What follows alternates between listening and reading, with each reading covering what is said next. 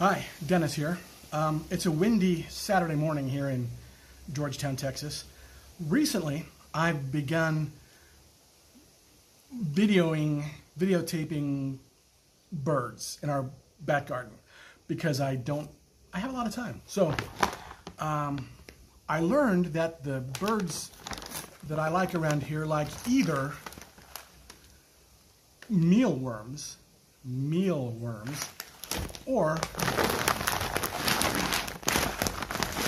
wild birdseed. Now, the reason we have so much wild birdseed here already is because we like to throw the seed out for the turkeys that live here. Maybe you've seen them in previous videos.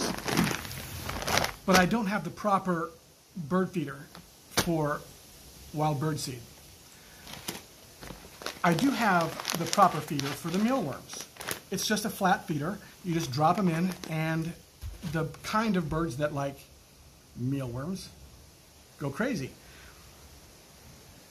Just this morning, I thought, what would happen if I put bird seed in the feeder meant for worms and insects and stuff like that?